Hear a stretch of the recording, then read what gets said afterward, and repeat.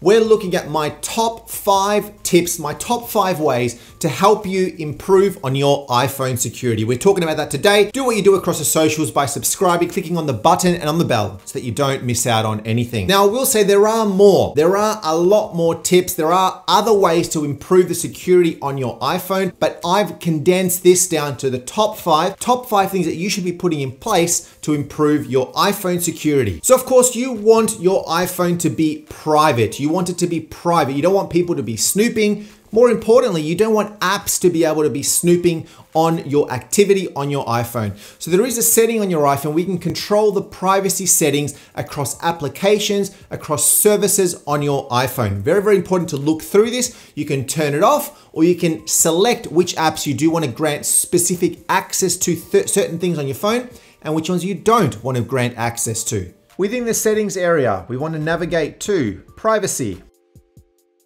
You then see a number of the apps and services that are on your iPhone. You can select each one of those and actually allow or disallow access to those certain things. So if I select contacts, you'll see that those applications are currently accessing my contacts. So you turn off or on the specific services that you want to enable access to that particular application on your iPhone. At the very top, you've got location services. Now, location services is of course tracking your location against these applications. So all of these apps that I've got installed, you'll see that next to them, it says while using ask or never.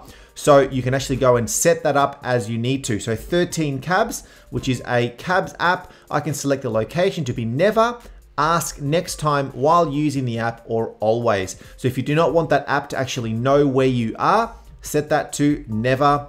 And you go back, and then that was now set to never. If you want to go and turn it all off, on the very top right hand corner, you've got location services, and you can turn that to off altogether, and that will then disable location services across all applications. But just be aware that by doing this, the apps themselves will not be able to track your location. So if you need GPS coordinates or things of that nature, it will not actually know where you are. Look at controlling what services you're using on your iPhone. You've got the main ones, Wi-Fi and Bluetooth. Well, if you're not using the Wi-Fi, turn it off. If you're not using the Bluetooth, turn it off. There are ways to control what apps use Bluetooth and which ones don't. So look at controlling those.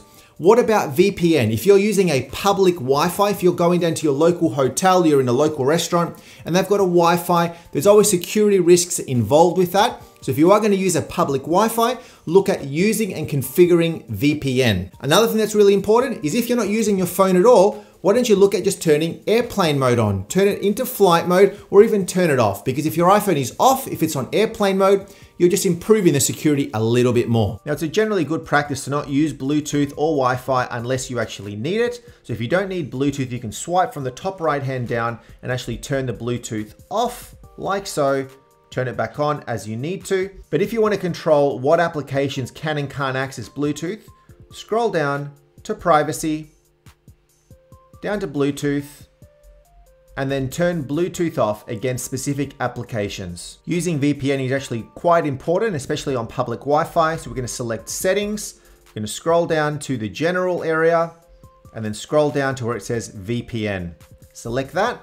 And now you need to add a VPN connection. Now, of course, you need to go and register for a VPN service, and then you can set that up, and then you can connect to a VPN when you're on Wi-Fi.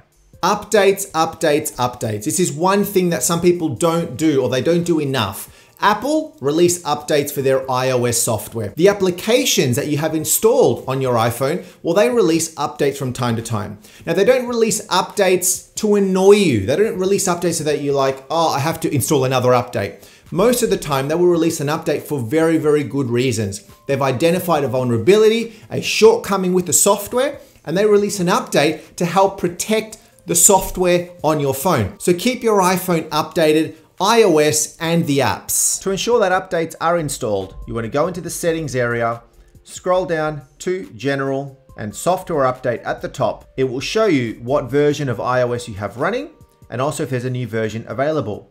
You can also set automatic updates to on. I would enable both download and install iOS to ensure that your iPhone is updated. For applications, you want to scroll down from the settings to the App Store in the middle there, and ensuring automatic downloads are set for app updates. You need to improve your authentication on your iPhone. If you're using just a simple password, make it a lot more complex password. If you're not using other authentication methods such as Touch ID or Face ID, start to use those. Making it harder for somebody to access your phone is going to improve that security. So what you need to do is you need to go into the settings on your iPhone and then navigate down to where it says Touch ID and passcode or Face ID and passcode. Of course, it depends on whether you have a Face ID or a Touch ID on your iPhone. In my case, I've got Face ID. In your case, you may have Touch ID. Enter in your passcode to unlock. So there's a few different options available for Face ID. So you want to enable those as you need to. The same deal with your Touch ID. You can reset it as well. Scrolling down to where it says change password down the bottom, I would recommend that you make your password very, very strong. So you enter in your existing password. In my case, I had a 5-digit. And then down the bottom, it says passcode options. You're going to select that. And you're now going to select something that is custom alphanumeric code. You now put in something a lot more difficult, which includes numbers and letters. A great feature on the iPhone is that you can actually review the security of the passwords across websites that you use and that you are visiting. So you go to Facebook, you put in your credentials, and then it saves it so that next time it remembers those passwords. Well, you'll get a list of every single website that you have visited.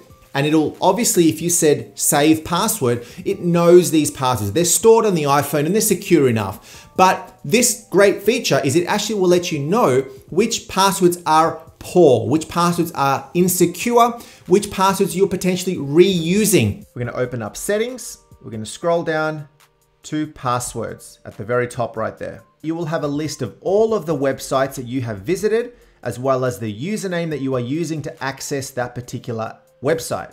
In my case, it has found security recommendations of 180 risks have been found. An option that you could enable is autofill passwords. Selecting that, you can turn autofill passwords to off so that autofill passwords are not enabled. And then selecting security recommendations, you will see a list of every single security risk that has been found. You can then go and change the password on that website and then also have a look at the other recommendations around easily guessed passwords or passwords that are not very secure or very, very complicated. So there you have it. They were my top 5. Put these into practice. Definitely recommend it. Do what you do across the socials by liking if you like this video. Comment below if you like this video as well. Let me know your thoughts. As well as that, subscribe to my channel. Thanks again. We'll see you next time.